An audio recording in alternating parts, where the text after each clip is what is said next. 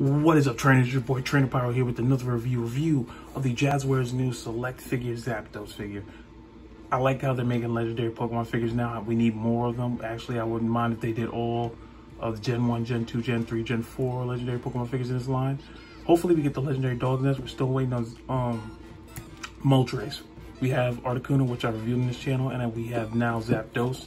But anyway, there's another change in the set. You see Pokemon, Pikachu right here, Select. You see Articulated Zapdos, Electhor, Zapdos right here. On the side, you see the same thing. Side and the front, you see Lucario's in this set. Can't wait to get him. Just see the eyes are perfect here. They're not perfect in the store, so we gotta wait for a good one.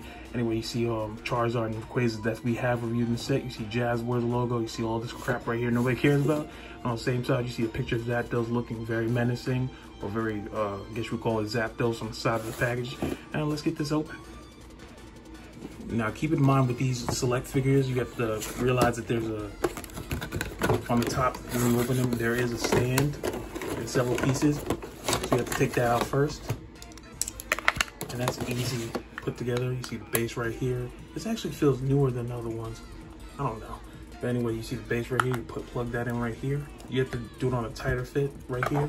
Connects right there. And then this connects right here. And this goes under where the figure goes. Leave that in the back, and let's get Zapdos out.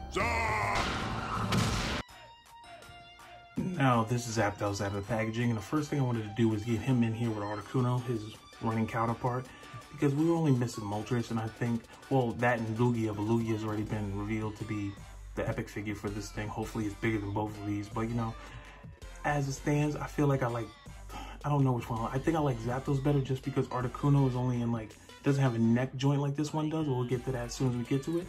But also this one feels more posable. Now, the thing about the stands is, I feel like the stand is smaller, or maybe newer, cleaner. I feel like this is smaller though.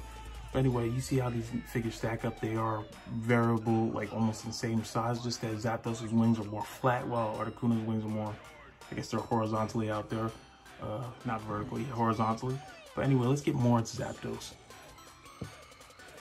Now, to get into Zapdos, he does have articulation that is up to par, so his neck does go all the way down here on a hinge, and this hinge is straight and forward, so you can get all types of flying poses. Plus, inside there is a ball joint, so his head does move around, twist side to side, and move side to side, up and down.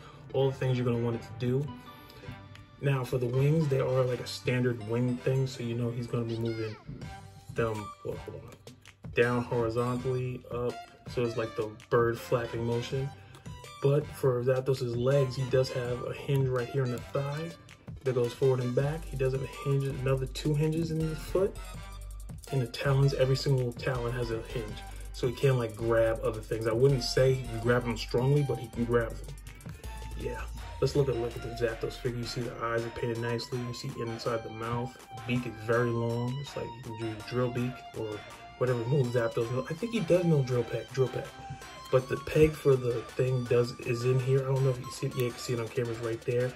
It's in there, so I guess it's gonna be good. On the other side of Zapdos, his wings are black. That is, I guess you call it anime accurate. Yeah, this figure is amazing. I don't know why Jazwares made this, but they did, and I'm happy. Hopefully they make the Legendary Beast, because that will complete my favorite Legendary trios. I mean, hopefully they do Landorus and all of them, but I'm not holding on for that.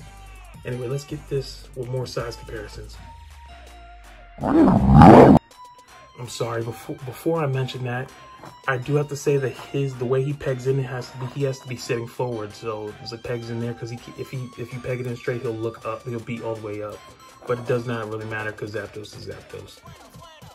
Now, comparing him to other Jazwares Select figures, we do have other flying figures, which is Rayquaza here, and you do have Charizard here, and these all do look good together. And if you can get all 3 of them, well, 3 of them minus the other one we're not talking about, then get all 3 of them because they are worth the money. Rayquaza looking bad behind over here. You see Zapdos in the background. They all do size pretty well, except for Rayquaza. He should be a little bit longer, but it doesn't matter. We're not going to include Giga Ninja because nobody likes that figure. Anyway, let's get one more size comparison.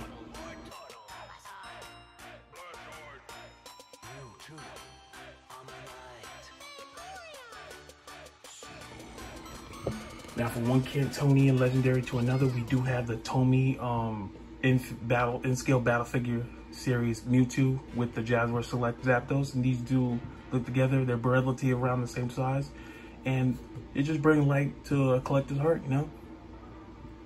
They're awesome. But anyway, guys, if you love this review, leave a comment, subscribe for more, and I'll be sure to get another review up as soon as possible.